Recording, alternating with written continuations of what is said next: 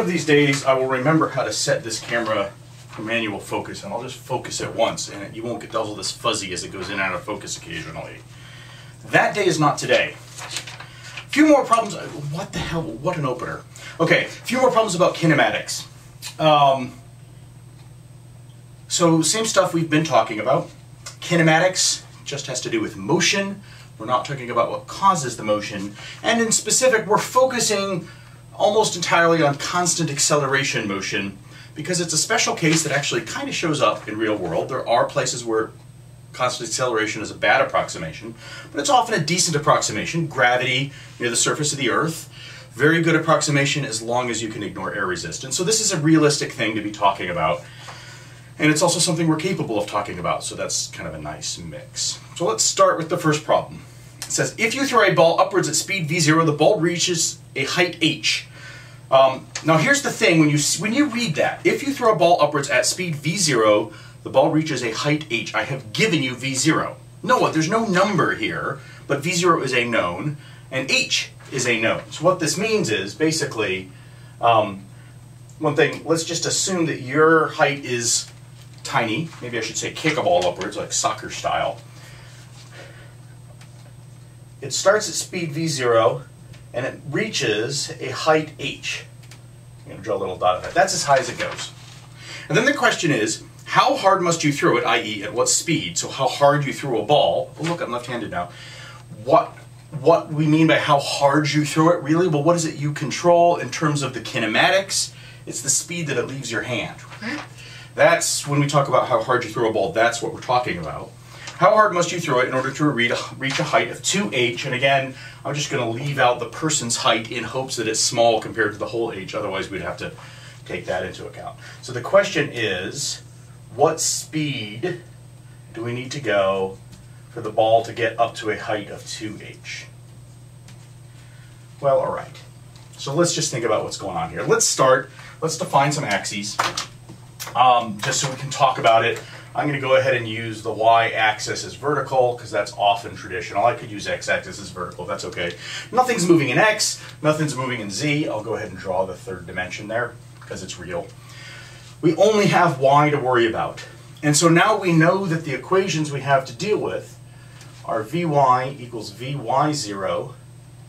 Well, I'm going to write it like this. Plus ayt is equal to v0 minus gt. So vy0 is the same as v0, at least on the left here.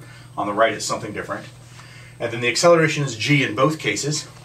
We also know that y is equal to y0, which I'm going to say is 0. We're starting from the ground. The other way you could do is think about h as the height above where you let go of it. Then that means the same thing. Plus vy0t plus 1/2 ayt squared. So this is that standard. What I've done is I've taken the standard vector equation. I'll write it out. That r vector equals r0 vector plus v0 vector t plus 1/2 a vector t squared. This is a full vector. I can't plug numbers into this, or if I do, I have to plug full vectors, 3 numbers each one. I can't even plug single values like h into this. I have said, okay, nothing's moving in x, nothing's moving in z, so the x and z components of this are uninteresting. I'll pull out the y component, and that's what this is just the y component of that. And of course that is v0 minus, t minus 1/2 gt squared, because I plug in negative g for ay. G is the magnitude of gravity. Gravity is pointing in the negative y direction, and so that's why ay is negative g. Okay, and in fact, if you really wanted to be anal, I could say here that the acceleration is equal to minus g in the y-hat direction, which you could also write as 0 comma minus g comma 0. Right, that's what the full acceleration is, g again being the magnitude of gravity. It's just the number 9.8. It's not negative 9.8 meters per second squared, it's just 9.8 meters per second squared. But we're not going to put that in because we don't have any other numbers. So I'm going to leave g as g. Don't put in your 9.8 meters per second squared unless you put in all your other numbers, because it just makes the whole thing messy. Okay, good, that's what we know. So, all right, what do we even do with this? What are we asking? Well, one thing we do know is that in a certain amount of time, it's going to reach a certain height, And what is where it's at its highest? Well, think about what the ball is doing. It's going up, up, up, down, down, down, down, down. When it's as high as it gets, it's no longer moving up, because if it was moving up, it would get higher. It's not moving down, because if it's moving down, it would have been higher. So therefore, very briefly, for just the instant, the speed is 0, and therefore the velocity is 0. If the magnitude of a vector is 0, the whole vector is 0, and each component is 0. So at the top, we have Vy is equal to 0, and y is equal to h on the left side. So once we've done that, we can now, let's go ahead and put that in. We have 0 is equal to V0 minus gt, or in this case, solving the algebra, t is equal to V0 over g. Do not take this as the t equation that you can use for t. This is for this problem. Sometimes other problems have a similar t, but don't start with the t ever. Start with this stuff and work out what t is. You get different t's in different problems. Now that we know that, I can plug that in here. I know that h has to be equal to V0 times V0 over g, minus 1/2 g times V0 over g quantity squared, which is V0 squared over g minus 1/2. I'm going to have a V0 squared again on the top. G and g squared, one of them cancels like that. And when I have something minus half of something, that's the same as just half of that something. So it's V0 squared over 2g. All right, that's as high as it gets. So we know here that the height, this h, we can actually work out what it is equal to V0 squared over 2g. And now the question is, if I throw a ball and I want it to get twice as high, how fast do I have to throw it? Well, okay, there's a couple of ways you could do this. I'm going to start with the faster way. And the faster way is that you look at this. I already know the relationship between h and V0. So what if initial velocity is equal to, well, instead of initial velocity, it says, what if I replace this with 2h? I need 2h is going to equal, well, I can multiply both sides by 2, V0 squared over 2g, right? That's very exciting. I'm going to rewrite this a slightly different way, in a way that's going to look perverse. I'm going to write it as root 2 times V0 squared over 2g. And the reason I wrote that now is that I have 2h, this is the height, is equal to a thing squared over 2g. Well, the height it goes is the thing that you squared. So this says that the speed that you have to throw it at is equal to root 2 times V0. And root 2 is about 1.4, so you only have to throw it about 40% harder to get it to go twice as high. Now, if you thought that was a too fast way to do it, let's do it another way. So what I'm going to do is keep this one. I'm going to go back to here and say at the top now, we're going to have y is equal to 2h, because that's the height we want to go to, but we no longer start at V0, but we start at, we don't know, we start at V question mark. How hard do I have to throw it to get the new height? All right, so knowing that, right, I start with the same equations, but Vy0 is now V question mark here. Knowing that, now I can solve it again. So I do the same thing here. I take this, this first one here, and I have at the top Vy is 0 is equal to V question mark minus gt. So therefore t again is equal to V question mark over g. It's not the same t as before, because V question mark is not the same as V0. I can plug that in here. I want a better red pen. I'm sure I have one. I don't know where it is, so I'm going to just switch to blue so you'll be able to read what I'm writing. This pen's not in great shape. Go to this one. The new height, I want to get to 2h, because y equals 2h at this time is equal to V question mark times V question mark over g minus 1/2 g times t, which is V question mark over g squared.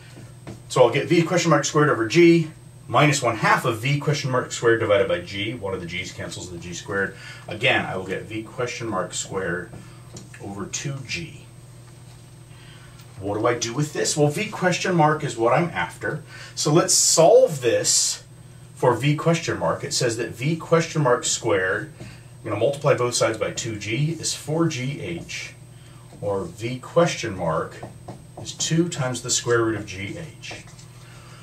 Over here, because now what's really interesting is to compare v question mark to v0. How hard do I have to throw it? At what speed? Well, this is an answer, but let's actually say how hard do I have to compare it compared to how hard I was throwing it before.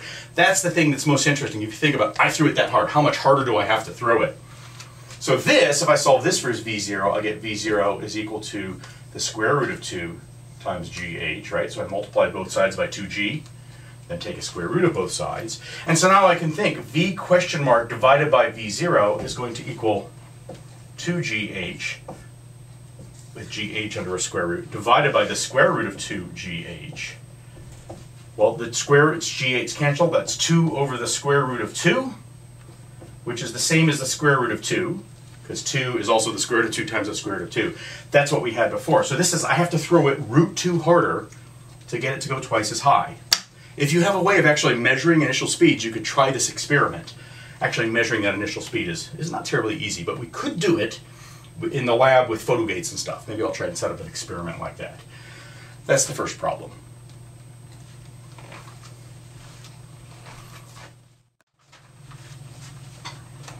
Suppose the farthest you can throw a baseball on Earth is a distance d. How far can you throw it on the moon where gravity is only 1/6 as strong? All right, so this is asking, I'm on the Earth. I throw a baseball. It lands a distance d away. What does that really tell me? Well, all right, so what is the thing here that's controlling this is how hard I throw the ball. I don't know that speed v0, but given the distance d, I could figure that out. That's going to be the same on the moon under the assumption that I'm just standing there and not in a spacesuit that makes it hard for the throw, whatever. We'll just assume I'm holding my breath. I'm good at that. And I throw the ball on the moon. I will throw it at the same speed. It's going to go farther because gravity is smaller. So how far does it go? Well, all right, let's just start with the Earth. And this is very much like problems we've already done. It's very much like the Napoleon problem. I throw the ball. Again, we'll assume I throw it from the ground. Boom, it goes a distance d. All right. I'm throwing at speed v0. Let's go ahead and assume this is a 45-degree angle because we know from lab that you get the greatest range by throwing at 45 degrees. So we're just going to go ahead and assume that now, that that's the angle we're throwing at. I didn't tell you that, but we'll assume that because we know. We're ignoring air resistance, and let's figure out what v0 is given d. We also know that the acceleration, I guess I have to define my axes. I'll define x that way and y that way. We know the acceleration is 0, comma minus g, comma 0 on Earth, where it's just g, 9.8 meters per second squared. So we'll do the same thing we always do. We have this equation, r equals r0 plus v0t plus 1/2 at squared. We've got a. We know that r0 is 0, and v0, well, we have to do the same thing that we always do. And this is theta here, and theta is not always going to be this angle. Sometimes it'll be that angle. In this case, it doesn't matter so much because it's 45 degrees, and it turns out that if you take a sine or a cosine of 45 degrees, you get the same thing, v0x, is v0 divided by the square root of 2. v0y is v0 divided by the square root of 2. The other way you could have seen that is because it's 45 degrees, you know that v0x is equal to v0y. You can also use the Pythagorean theorem. v0x squared plus v0y squared is equal to v0 squared. 45 degrees, v0x, v0y have to be the same, so v0x squared plus another v0x squared. So 2v0x squared is v0 squared, or v0x squared equals v0 squared over 2, or v0x is equal to v0 over the square root of 2. Either way of figuring it out, we now know what v0x and v0y are. So I'm going to put in v0. His v0 vector is v0 magnitude divided by square root of 2, comma v0, if I have little serifs there, v0 magnitude divided by the square root of 2, comma 0. Nothing's moving in the z-axis. So we know all the things we can plug in. The x component gives us that x as a function of time is equal to x0, which is 0, plus v0x, which is v0 over the square root of 2 times t, plus 1/2 ax, and ax is 0. So we're done with that. So we know that the time it takes to get a distance x away, because it's just moving along steadily in x, is going to be equal to root 2x over v0. And then what we're going to do is plug in x equals d, and I'll call that time t sub d, the time it takes to go distance d, is root 2 times d over v0.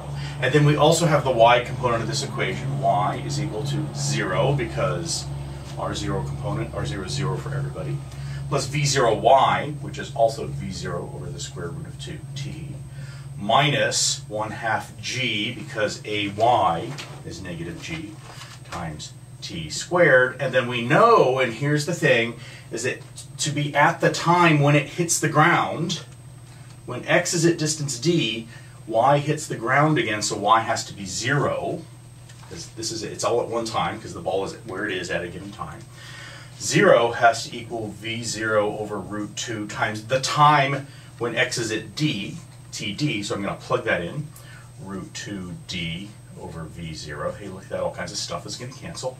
Minus 1/2 times g times root 2d over v0 squared. So the root 2's cancel, the v0's cancel. I get d minus 1/2 g times 2d squared over v0 squared. Or in this case, the maximum range that I get. Let's see if I can simplify this. Not by a lot. A little bit, yeah. Let's just add 1/2. The 2's cancel, right? gd squared over v, so I don't need that 1/2 because it canceled. v0 squared is equal to d. What I did is I added this to the left side over here. So it became gd squared over v0 squared equals d, and there we got it. Oh, no, not yet, because I have to divide by d. So I have to do 2 more steps of algebra. I'm going to, let's do it like this. I'm going to divide both sides by d squared, so I get g over v0 squared is equal to 1 over d, because that's what d over d squared is. Oh, I want a d. Let's turn it upside down. It tells me that d is equal to v0 squared over g. That's the maximum range that I can get. That's on Earth.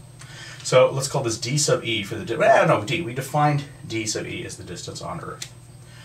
Now suppose we did the whole thing again, only on the moon. On the moon, ay is equal to 0, minus g over 6, 0, because gravity is 1/6 as strong on the moon. It still points down. So what's going to happen is I'll do this whole thing, but everywhere I have a g, I will replace it with a g over 6. So I can just say on the moon, my distance, I'll say d sub m for distance on the moon. So dm is equal to v0 squared divided by g over 6 is what I would have had if I had done this whole thing through again. But everywhere I had g, I replaced it with g over 6. That's the same as 6 v0 squared over g. That's equal to 6d. So I can throw a ball 6 times as far on the moon as I can on the Earth. Now you might say, oh, well, that was obvious. Gravity is 1/6. So therefore you can throw a ball 6 times as far. No, that logic doesn't work. I mean, yes, it does work, but you have to work it out, because if you had gone, look at the previous problem we just did. Oh, if you want to throw it twice as high, you must need to throw it twice as hard, would have been wrong, because remember, you only throw it 1.4 times as hard to throw it twice as high. So it's not always obvious that a doubling of one thing is going to lead to a doubling of another. It did in this case, but we had to actually work it out to make sure that it really did. That's the second problem. Okay, more hockey pucks with rockets, because that's what we do. X-axis, Y-axis.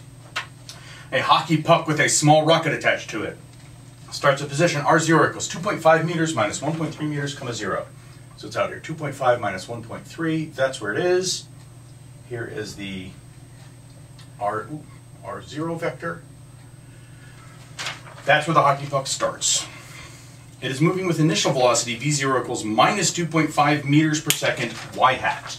Remember, y hat is 100, so if it's minus 2.5 meters per second y hat, That's the direction of V0. And finally, the rocket engines provide enough thrust to accelerate the hockey puck at 3.5 meters per second squared. That tells us that the magnitude of the acceleration is 3.5 meters per second squared.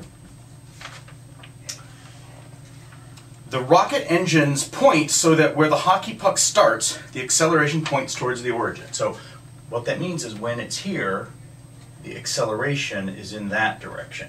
Points towards the origin, which means points exactly opposite R0. First question, what is the acceleration of the hockey puck? Your temptation is to say, it is 3.5 meters per second squared and think you are done. That is wrong. Acceleration is a vector. So when I'm saying, what is the acceleration of the hockey puck? Well, okay, you could say 3.5 meters per second squared towards the origin, and you wouldn't be wrong, but you would still have work to do before being able to do the subsequent problems. So let's work out all three components of that vector. How the heck do I do that? Well, I know that A is pointing exactly opposite R0. How do I say that mathematically? Think about what a unit vector is. The unit vector is a vector with no dimensions and unit length that points in the same direction as whichever vector it's the unit vector of. Sometimes unit vectors are called directionals. So R0 hat, the unit vector R0 hat, points in the same direction as R0, but it has length 1. And remember, the way we define it is R0, we divide it by the magnitude of R0. And here's the thing, we are saying that the acceleration is pointing opposite R0 hat, so A hat has to equal minus R0 hat. That says, remember, you multiply a vector by -1, you get the vector in the opposite direction. So that says that A hat has to be the opposite of R0 hat, which means that A hat is going to be minus R0 x over R0, comma, minus R0 y over R0, comma, minus R0 z over R0, because this is minus R0 hat, right? R0 x over R0, R0 y over R0, R0 z over R0 is R0 hat, and I put all the negative signs on. Well, so let's figure that out. So first of all, what is R0? R0 is going to be equal to the square root of R0 x squared plus, but a terrible looking plus R0 y squared plus R0 z squared, which is, so here I'm looking at R0, 2.5 meters squared plus negative 1.3, and I'm not even going to put the negative sign in because I know when I square it, it goes away, plus 0. And so that I have to do on my calculator. All right, so that's equal to 2.8178 meters. We don't have that many significant figures, but I'm going to use this in subsequent calculations, so I'm keeping extra digits. Always keep extra digits for numbers you use in subsequent calculations. So now that I know that, I can figure out A hat is equal to minus 2.5 meters divided by 2.8178 meters, comma, plus 1.3 meters, because R0 y, well, it's in the paper, you can look at it. Why don't I write it down over here just for reference? So R0 is 2.5 meters, comma, minus 1.3 meters, comma, 0, and V0 is equal to minus 2.5 meters per second y hat. Okay, so I've got that reference there. So 1.3, finish what I was doing here, 8178 meters, comma, 0. I don't have to write the divided. Okay, so stick that into my calculator one by one. Okay, and when I'm done sticking that into my calculator, I've written it up, minus 0.8872, 0.4164, 4614. Wrote it right, said it wrong. Try these numbers in your calculator, that's what you will get.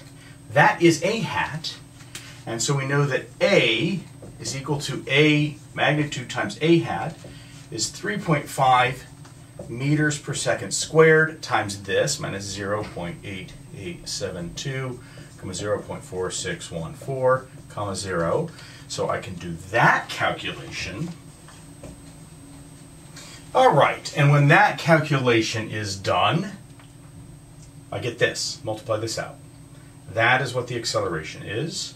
I'm just going to check really quickly, make sure that if I take the magnitude of this, I get what I expect. So I'm squaring these two numbers, I add them, and I take a square root, and I get 3.5. Good. So that's right. So now I know I'm going to write it over here for reference to too many significant figures, 3.1 1053, comma 1.6147, comma 0 meters per second squared. That's the acceleration, but given the number of sig figs I have, I only have a couple sig figs. There was multiplications and additions and stuff, but these are good to the 10th place. All of these are going to be good also to 2 sig figs for the 10th place. Minus 3.1, comma 1.6, comma 0 meters per second squared. That's the acceleration. So just to review, the way I got this, I was told the acceleration, where the hockey puck started, the acceleration was pointing back towards the origin. That means it points exactly opposite R0. I figured out the unit vector that gives me the direction of R0. Okay, where was that vector? Here it is. Well, I didn't actually figure it all the way out, but I knew that the acceleration's unit vector was going to be the negative of that. So here I got the acceleration's unit vector. Then to get the full acceleration vector, I just multiplied the magnitude of the acceleration by its unit vector. That gives me the acceleration. So that's part A. Next, after 5 seconds, what is the velocity and speed of the hockey puck? This is a constant acceleration. The rocket is not always pointing towards the origin. It's always pointing in that direction. So as it goes, it's going to go, it's going to go like that and make that noise. But the acceleration is always going to be pointing that way. The rocket's shooting out its fuel that way. So for this, I can just say V is equal to V0 plus AT. So therefore, V is going to equal 0 minus 2.5 meters per second, 0 plus the acceleration. And now I'm going back to keeping the extra digits. That's very important. Meters per second squared, 1.6147 meters per second squared, 0 times 5 seconds. Okay, so now I plug this into my calculator, and remember the way I do that is I add 0 minus 3.1053 times 5, and I'll get x. I'll do minus 2.5 plus 1.6147 times 5. So I'll stick that into my calculator. Okay, and when I'm done putting these numbers into my calculator, this is what I get at t equals 5 seconds. All right, next question. After 5 seconds, what is the position of the hockey puck? Here I'm going to use R equals R0 plus V0t plus 1/2 AT squared. Now, 2 mistakes I have seen people make I want to warn you about. The first one is saying, oh, now that we know the velocity, I should just be able to use this, right? Plug, done. I've got V. I can put in V here, and done. No, this equation right here only works if A is 0. In fact, it's exactly the same as this equation when A is 0. So you can't use that. Next, make sure that you put in V0 here. Right? This is the velocity at time t equals 0. Don't put in this V. I don't need this V anymore. That was the answer. Turns out I don't need this anymore. So I'm going to erase this. And this is the thing I have to do, and I'm going to write out the calculation I have to do. So the position of the hockey puck at t equals 5 seconds is R0. R0 is 2.5 meters minus 1.3 meters, 0, plus V0t, and V0 is 0, minus 2.5 meters per second, 0, times t is 5 seconds, plus 1/2 times A, minus 3.1053 meters per second squared, 1.6147 meters per second squared, 0, times 5 seconds squared. All right, that's the calculation I have to do. I'm doing all 3 at once. I'll do the x component, then the y component. The z component is trivial, so I will do those. 2.5. Righto, and when I'm done doing those calculations, this is the position I get at t equals 5 seconds. So you see it's going way negative in x. It's going like this. It started here, goes, it gets about to something like there. I know, that was stupid. My hand's way off. I'm like, look at that. Look where I'm pointing. Right here off the screen. Anyway, whatever. You get the idea. That's R. Now comes the hard question. Does the hockey puck reach the origin? If so, after how long after it starts moving, poorly stated, how long after the time I gave you right here that was the beginning time, at what t, does it reach the origin? How do I figure that out? Well, here's what I'm going to do. I'm going to start with this And I'm going to break it into two components. And I'm going to start with the x component. So x is equal to x0 plus v0 xt plus 1/2 axt squared. And I'm going to ask, at what t is x equals 0? I can figure that out. I put in 0 for x. x0 is 2.5 meters. v0x is 0 plus 0 plus 1/2, and ax is... Wow, I really don't like myself right now because I was about to do algebra with numbers. That's a bad thing. I'm just going to put in x is equal to x0 plus 1/2 axt squared. The one number I'm putting in is that v0x is 0 because that will make my life a whole lot easier. And I'm going to put in that x equals 0 and figure out at what time does this happen. Well, okay, here's the time where it happens. Minus x0 is 1/2 axt squared, or minus 2x0 over ax is t squared, or it happens at t is equal to the square root of minus 2x0 over ax. And now you're all stressed, thinking, wait, that's a square root of a negative number. Well, not necessarily. x0 and ax, those numbers, one of them may be negative. In fact, they are. So minus 2, x0 is 2.5 meters. And then ax, oh look, here's our negative number, minus 3.1053 meters per second squared. The meters cancels meters. I have 1 over second squared in the denominator, which is second squared in the numerator. It's under a square root. The units work, so I can do this calculation. Okay, and when I've done that calculation, I get 1.27 seconds.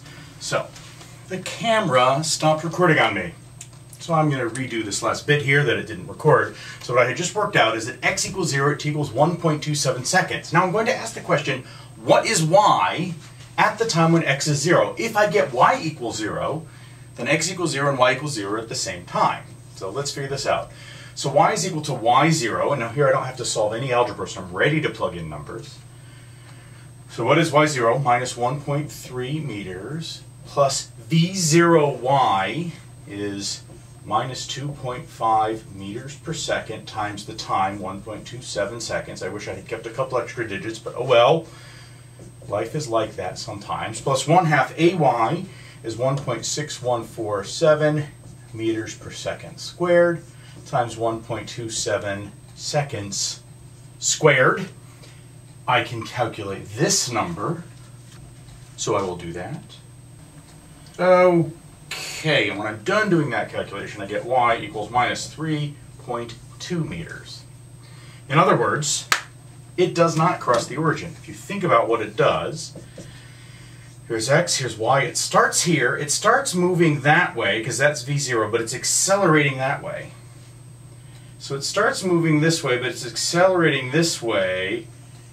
It's going to move like that and get faster and faster and go over that way. And so when, at the time when x is 0, what does x being 0 mean? What does it mean when x is 0? It means it's along the y-axis, because everywhere along the y-axis x is 0. When x is 0, y is minus 3.2 meters. So here's where it crosses the y-axis. It does not cross the origin. Now, if the acceleration weren't always constant in that way, it might loop back. But in this case, we know that once it's gone this way, it's never coming back. It's just accelerating out that way. Off it goes. Bye! All right, that is the third. I wish I knew how to count. It would make life easier. That was the third problem. In the last problem, we will be engaging in some unsafe driving. The basic idea is you have a drawbridge, and you're driving your car across it. And the drawbridge goes ding, ding, ding, and starts to raise, and you say, oh hell, I'm not supposed to even be on the drawbridge. I guess that's why I shouldn't have driven through that little chopper wood thingy. What are those things called? Whatever, the gate thing. Shouldn't have driven through that. Guess that was foolish. All I have to do now is fall out into the water and die. Or I could gun it and drive really fast and jump. Now, kids, do not do this at home. Do this in your car. No, sorry. Do not do this in real life. Do this at home if you're playing Grand Theft Auto. Then it's okay. No problem, right? You crash your car, whatever, reload. Or go to the hospital, and whatever happens. Do not do this in real life, but let's calculate it. So here's the deal. Your car, you're going to go at an angle of 20 degrees, and you need to clear 8 meters. What does this really mean? Well, here's what happens. You're starting here, you want to land there, and your trajectory is going to look something like that. In fact, I'm not even going to draw that. Your trajectory is going to look something like that. When you get down to the same height where you started, and now we're replacing the car with a little point. If I had to do this for real, we might have to consider the fact that, well, never mind, all kinds of stuff could get complicated. The car could start tumbling. Bad stuff could happen. We're going to consider the car just as a point. We're going to say, by the time the point has gone 8 meters horizontally, it can't have fallen down more than back to where it started, right? So if you weren't going fast enough and you jump, your trajectory might look like that. And that's bad because into the water you go. So you want to make sure that you've got at least enough speed that you go that far. So how far do you go? Well, all right. We have the same thing that we always have. We have the two equations. V is equal to V0 plus AT. Is this a constant acceleration situation? Yes. Acceleration is, let's go ahead and define our axes, X and Y, and let's put the origin right here where the car starts. That'll make life relatively easy. So given our definition of axes, A is 0 minus G, 0. And we can also use R is equal to R0 plus V0t plus 1/2 AT squared. We're going to define the origin where the car starts, so R0 is 0. V0 is there, we'll come back to that in a moment, and A is that. So let's come back to V0, it is now that moment. Here's V0. This is, I'm going to define theta to be 20 degrees. Why am I doing that? Because I don't want to put numbers in too soon. It will be easier to carry around a theta than write 20 degrees over and over again. This here is V0 cosine theta. This here is V0 sine theta. And I know that because adjacent over hypotenuse has to equal cosine theta. And sure enough, if I divide V0 out, I get cosine theta. And so forth. So now I know that V0, the x component, is positive. Is V0 cosine theta, comma V0 sine theta, comma 0. Okay, next, how long is the car in the air? Remember what it's doing, he's launching himself here and he goes through. I'll figure out V0 cosine theta. Well, given how much time do I have? How far do I have to get? 8 meters. I better be going fast enough to get that 8 meters and how much time I have. What defines how much time I have? Well, how long it takes me to arc up and down. That depends entirely on the vertical direction, on gravity. So let's start with the vertical direction. So we're going to end at the same height as where we started. So you're going to end at y equals 0, has to equal y0, which is 0, plus v0y, which in this case is v0 sine theta t, plus 1/2 times ay, which is minus gt squared. Now, notice I put parentheses around the g. That's important. A bunch of you I've seen writing it as minus 1/2 gt squared. When you write it like this says to me, take the number 1/2 and subtract gt squared from it, which you can't even do because the units don't even work on that. So make sure if you want to multiply by negative something, you use parentheses like this to make sure it's clear what you're doing. Great, now I'm going to add the 1/2 gt squared to both sides. That's equal to v0 sine theta t. Divide both sides by t. Now I'm going to multiply both sides by 2 and divide both sides by g, and I get t equals 2 v0 sine theta over g here. That's how long in this problem it's going to take for the car to go from here to here, or to go from here to here if his speed wasn't fast enough, right? The higher the speed, the longer the time. That's a good thing.